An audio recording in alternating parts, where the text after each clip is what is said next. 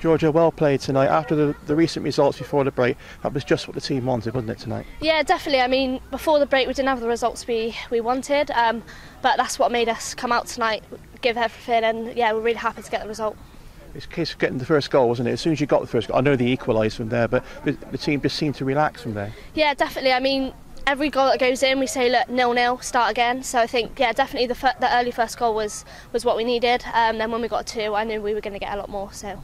Is it fair to say that the team's just a little bit more positive, a little bit more direct in its play tonight? Yeah, 100%. I mean, the last couple of weeks in training has been excellent. The intensity's been brilliant, and definitely, I mean, as I said, at the end of the break, we weren't getting the results we wanted, and that's made us push on to get results now. So yeah, positive start, and hopefully we can carry on. What a debut for Claire Emsley. 2 great goals, and she played really well all game, didn't she? Yeah, I mean, she came in a few weeks ago, settled in brilliant, been training, and she's a really good player, really good aspect to the team. And tonight, obviously, she showed her how well she is. She scored 2, and she had a really good start. And the youngsters who came in as well did really well, didn't they? Flo Allen, Poppy Wilson when she came on, and Katie Jones at the back. Definitely. I mean, they're so young. I can remember when I was their age, come in, making my debut. I mean, it's scary, but no, they came in, started, played 90 minutes, gave it their all, and they played a really good game. I was just going to say, you're a seasoned veteran now, aren't you? I know. Yeah, I know. Our team is so young, so I'm one of the oldest now, but it is real young having a young team, and obviously we've got some experienced players as well, which helps. There is a good balance, so it's really good. And especially when Lauren went off as well, you went up the scale. No, definitely. Right, so from here, obviously, it's on to Tuesday night now, a really big game against Villa. They gave you a really tough match here, so you probably expect the same again up there. Yeah, definitely. We're in for recovery tomorrow, so recovery all weekend, then back in training. Got training Monday, and yeah, all prepare for Tuesday night. And how are you enjoying that role in midfield now, getting forward, getting shots in? Yeah, I mean, yeah, it's really good. Obviously playing with Jodie Brett in there, we play really well together, and yeah, hopefully get a goal towards the end of the season sometime.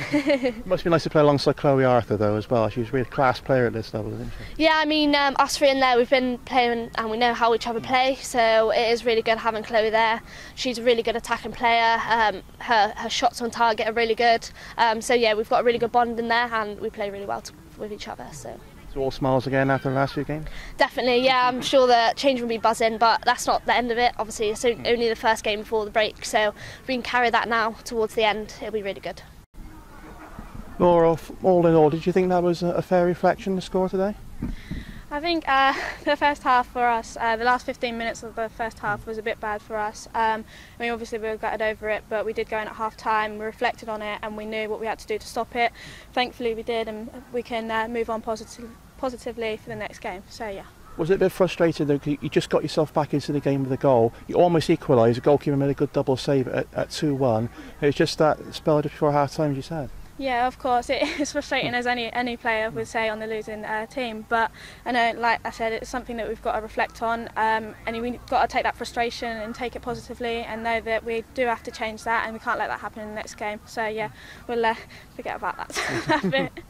The second half though, it was a lot more positive, wasn't it? They didn't have very many attempts on goal, and you look dangerous going forward, especially Emmy. Yeah, I think what we've got to realise is we do have a young team. There is a lot of experience that we do need to gain. Obviously, me being new myself, I'm still adapting. Players are still adapting to me. So, I mean, we're looking forward to the next games. Obviously, to get thrown back in against Bristol are a great side with great players. I know a few of them myself, so we knew it was going to be a tough game. But yeah, we're looking forward to the next one. Yeah. Is that a little strange marking Millie Farrow tonight, seeing as you know her so well? Yeah, but it's great. It's great to see her just come on, and she's a great player. And I mean, yeah, I'm glad to see that she's doing well. But obviously, I don't want to do too well. But yeah. I see what you mean.